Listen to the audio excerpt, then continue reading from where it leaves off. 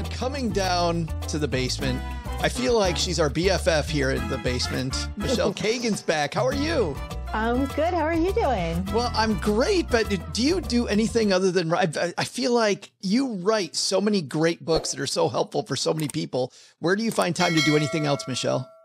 Well, I have a full CPA and tax practice. I'm a single parent of a special needs child, and I have 2 dogs and 4 cats. So I just don't sleep. I was going to say, I don't know how you have hair. We have much different hair. I have COVID hair. I need a haircut. I think that's a lot of people.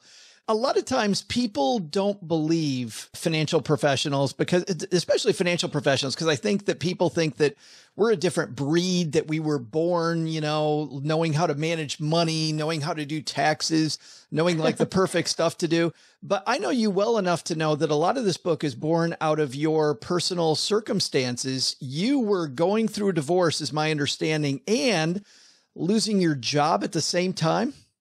Yeah, that was really tough. You know, it was even a little bit crazier than that, because as we were going through the divorce, we sold the place where we lived, and I was suddenly looking for a place at the same time I lost my job with an infant. It was really stressful, and I couldn't figure out what to do. I had decision paralysis. I was anxious all the time. And then I said, wait, stop. You know what to do here. And I just made myself actually little worksheets, and I did one thing at a time. I figured out where I could apply for help to help me, you know, through that rough time. And I got through it until, of course, you know, because it's life, crisis hits, and, you know, you rebound, you go through it, you rebound. And I've sort of developed a way to help myself and other people get through these inevitable setbacks that life just throws at you all the time. Before we even dive into some of those setbacks, I guess we should start with that good news and make sure that people hear what you just said. You will come out of it. Like, this will be okay. It will. It doesn't feel like that when you're in it. And that's why it's really important to take one step at a time and focus on what's going on right now and not worry about what's going to happen 3 months, 2 years from now. Right now, you're worried about today. And that's where your focus should be. It's when you start bringing your focus further out that you can really get stuck. Yeah, I feel like it's that, what's that kid song, the one about putting one foot in front of the other, you know, just put one foot in front of the other and focus on that. Yeah. It's kind of the opposite of what regular financial advice is, which is to take big picture approach, think about the future. My whole book is about that doesn't apply here. Don't pay attention to it. What you need to do is the opposite. Let's do that. Let's go through some of these big issues that people have to recover from financially. Of course, a lot of these people have seen in the last couple of years with COVID, of course. Yeah. But let's start off that with a health crisis in the family. You had a health crisis in your family with your son. We're having it right now, actually. My child, who goes by they, them, has some disabling mental health issues. And we're, you know, looking at going in hospital and stuff. And I was talking to the intake people. I was like, I need a range of how much it's going to cost, you know, just a general idea. And they basically said to me, well, the minimum it's going to be is $3,000. I'm like, okay, $3,000 I command it. And I'm like, well, what's the maximum? I'm thinking it would be like $5,000, $7,000. $45,000. So that's a pretty big range. $3,000 to $45,000. I don't know how to plan. And I'm like, why can't you just tell me how much? Well, we have to talk to your insurance. But I'm like, it's so frustrating with medical care. And I don't know if you know this, but mental health care is even worse than regular medical health care for coverage, for finding treatment, for getting into a program without a 6-week waiting period. It's really frustrating, and it's really expensive, and it's hard to manage because you really don't know until you get those bills how much it's going to be. You said when those bills came, they were way off what you thought they were going to be. They weren't at the 45,000, but they thank goodness. weren't. I had sort of planned on like 7,000, and it was a lot more than that. But you know, you do what you have to do. And then with divorce, you point specifically, speaking of bills, Michele, you point specifically to those legal bills. Those add up quickly. Absolutely. And it's an unfortunate circumstance, but a lot of times people use their lawyers as accountants and therapists, and they sort of make them all in one professionals, which ends up bumping up their legal bills without actually giving them effective help in the other areas. So one of the things I talk about is make sure you're using your lawyer for legal issues. Period. That's it. Yeah. Right. They're not financial experts. They're not therapists. I would have to tell clients that just, and on a much easier basis, I guess. I don't know if easier is the word, but working on estate plans, I would have to remind clients, lawyers work on billable hours. So come with your list of questions, get the questions in, make sure that we just keep those hours low, hire the professional, get the help, but get to your point, get them where they're going to be effective and forget the rest. Yeah, that's tricky to do, especially when you're in a really emotional situation. But if you go in prepared, like you just said, with questions, with the issues that you're trying to solve. And I also found that communicating by email tends to be less expensive than communicating by phone because it naturally has a closing point and it's not open-ended. Yeah, you don't feel like, I remember when I moved from Michigan to the South, I adopted the third thing rule, which meant that the third thing we talked about was actually the point. Because if I did what we did in Michigan and I immediately sprang to, hey, Michelle, I got this thing. It's just very rude, instead it's, hey, how you doing? How's your family? What's going on? And then we would jump into it. I just needed that to slow down and kind of fit in a little bit. In an email, you can kind of get right to the point. Your next one on your list was a death in the family. And I love your advice here, which I remember this from when I was a financial planner. Do nothing here for a while is okay. Yeah, it can be really overwhelming, especially if the person who you've lost is the person who did the majority of financial finagling in your family. It's not a good time to make big decisions. Yes, you need the bills to get paid now, but you don't need to decide if you're going to sell your house right now. You don't need to decide what you're going to do in a year right now. Right? You have to give yourself a chance to get to a better place where you actually can pay attention before you start making those big financial decisions. I know that's different for everybody, but in your experience, what is that amount of time? Is it a year, 2 years? It differs for what the decision is based on. So something like, should I sell the house is usually something like around a year, but something like, do I need to get a job? Do I apply for this or that? That usually starts to kick in around 3 or 4 months when people really start realizing they need to have some kind of something.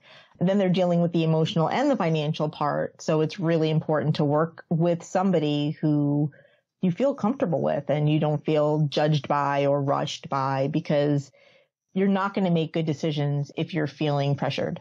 You talk about that a lot, about if you feel overwhelmed, hiring help. What type of help is out there on a financial basis for the average person? There's everything from financial coaches to CPAs who do taxes to somebody I have found invaluable, which is medical benefits coordinators. There's so many kinds of financial advocates, financial planners, estate planners, and, credentials are obviously super important here because you want to make sure you're working with a professional and not just a self-realized person who has gone through and has their own financial journey. You want to work with somebody accredited, but you also really want to make sure that you click with the person, because this person is going to have a very big part in your life, at least for a little while. And you're going to be talking about things that for most people are really uncomfortable. Money is an uncomfortable topic for a lot of people.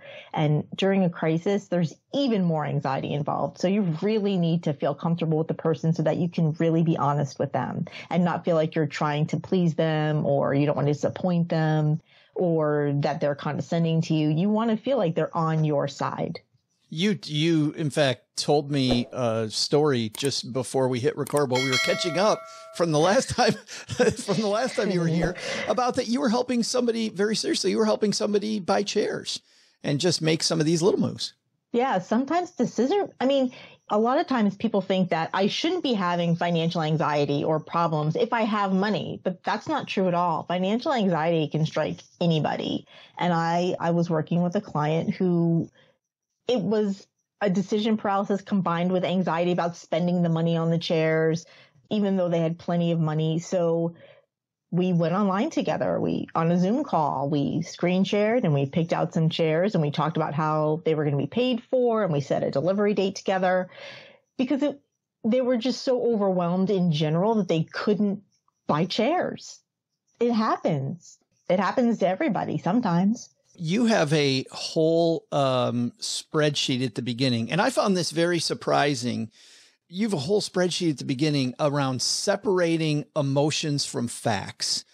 Tell me where that came from and how powerful is that with people to actually write down these things?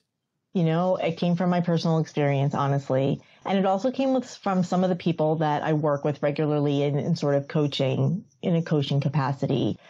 Fear and anxiety makes things seem very different than they are. So knowing what the actual fact is versus what your brain is making it seem like is a really important distinction. And it's really important to also acknowledge what you're afraid of happening.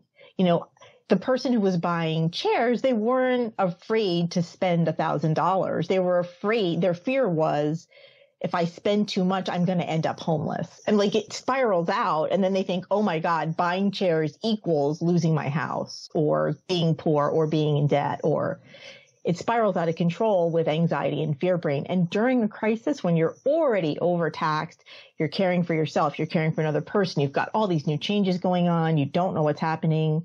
It's even bigger. So it's really important to say, hey, I acknowledge that this is my fear. Don't judge it. Don't try to fix it. Don't try to stop having it. Just address it. This is what the fear is. Okay. But what is really happening in my actual financial life? So the fact in the case of the chairs, the fear is if I spend this money, this is the first step to homelessness and I will go broke. The fact is, I need chairs to sit on and I can't live a life without chairs. Right. And based on my existing resources, I can afford to buy these particular chairs without a financial crisis, creating a financial crisis. Yeah. And I got to imagine just the journaling of that, Michele, for me, sometimes the tactile feel of writing it out, not even typing it, just writing it longhand, very cathartic. I find that personally very helpful as well. For me, it's very helpful to remind myself that what's flowing around in my brain is not necessarily what's happening on the ground. Is there anything different? The next big crisis you talk about is a job loss. Is there anything big to do at the beginning when it comes to job loss? Well, yeah, there's, a lot of things. So one of the first things you want to do is find out what your health insurance options are. Because for a lot of people, they lose their job, they lose their health insurance and their life insurance sometimes too. So you really want to, if you're counting on that coverage and you need to know what's happening with it, you need to know what your options are if you have a 401k. So for example, once you're not working at a company, if you have a 401k loan out, you have to pay it back and you can't take out more 401k loans. So finding out what your benefit options are, knowing if you have to pay any money back, knowing what your severance is or going to be and the tax implications, because if you get a big severance, for example, it can pop you into a tax bracket. And for some people, for example, if they've lost their job in December, they may ask for the severance to be paid in the next year. Oh, yeah. When their income's going to be lower so that it doesn't bump them up into a much higher tax bracket and screw them in April. Yeah. Imagine you need every dollar of this and the tax people take a third of it. It's a lot. Yeah. So it's something to consider, but you have to plan all that almost right away because once it's been paid out, you're out of luck. Once you say no to COBRA because it seems expensive, but you haven't checked out your other options yet. By the way, COBRA is often less expensive for better insurance than going and finding another plan, as expensive as those are. So before you lose access to your options, you need to know what those are. Got to move quickly there. You go through, there's these rules that we have in personal finance, right? Build your cash reserve, minimize debt, work on your retirement, like all these check boxes. You say in the book, you have to throw those rules away. And there's a new set of rules for you when you're in financial recovery. What's the difference between the old rules and the new rules? Okay. Well, the old rules are sort of long-term, lifelong rules. The rules for right now are the right now rules. They're temporary. So you have to remember that. They're very uncomfortable for a lot of people, but they're temporary because when you are in a financial crisis, preserving resources is your most important option. Increasing and preserving resources. So one of the things I tell people to do, which sounds insane coming from a financial professional, is borrow money right away before your credit takes a hit. As soon as it's clear that you're using credit cards a lot more or that you don't have income coming in, it's going to be much harder to get access to loaned money. You're going to have a higher interest rate. So borrow that money right away. And if you don't need it, you can pay it back. You want to maximize your resources. And maximize your lines of credit wherever you can too. Yeah, absolutely. Yeah. Which is, again, the opposite. You want to increase your credit card available. You want to just do all that right away. Well, and I'm also thinking too, something that sounds insane, but I would guess based on that is you would probably also tell people to make the minimum payments on their bills. Absolutely. Minimum payments, 100%. And also stop contributing to retirement accounts. Day one, stop contributing to retirement accounts. Putting money in savings you can access, that's fine. Don't lock up any money right now. And again, it's temporary. So it's not like you're going to never get back on track with retirement. But when you need cash today, you don't want it locked up in your 401k. Right. Two more things I want to ask you about. Number one is this is a time when a lot of people just want to dig a hole, that you feel a strong sense of depression. You write, you say in this wonderful paragraph, you talk about how you can't do that. You have to stay networked to people. Yeah. It's very isolating to go through a financial crisis, job loss, a divorce, some kinds of health crises. Like all of those things can come with really negative emotions. They can make you kind of internalize. You don't want to talk to people about what's going on and you isolate. And that can actually make your financial troubles harder. And I'm not saying you should be asking people for money, but emotional support, just having someone to talk to, even not about this stuff. Yeah. You need some kind of support and other humans in your life, even if you don't tell them what's going on. I saw that so many times when I was a financial planner, Michele, that people would just put themselves in this cocoon and it was never good. That never worked out well. Which, by the way, brings me to my last point, which I absolutely love. This might be my favorite part of the entire book, and there's so much stuff that I love, but it's to celebrate your wins. And you talk about it might be hard to see the wins because there's so much bad crap going on, but celebrating your wins. Talk about that for a moment. People, they forget to do that. And they think like a win is like paying off a credit card. But right now, that's not a win. Like right now, a win is actually like buying the book. Right. Filling out one worksheet, raising the limit on one credit card. Any little thing you do that expands your resources and takes even a tiny bit of stress off of your situation, everything like that is a win. Buying the chairs. Yeah. Buying the chairs is a win. Is a giant win. The book is the book is the Financial Recovery Workbook, a step-by-step plan for gaining control of your money and your life during and after a personal financial crisis. Michele, you've written so many great books and another fantastic one that I know is going to help a lot of people. I'm assuming it's available everywhere. Yes. Everywhere. It is funny when I go to the finance section, I already see there's like the Michele Cagan area, which gets bigger and bigger. But now I swear you're going to have like your own shelf at Barnes and Noble. Do they actually have any more stores? Hopefully. I hope so. And especially the independents. Yeah. Thanks for hanging out with us and talking about getting back on our feet. I really, really appreciate it. Thanks for inviting me over. I always love being here.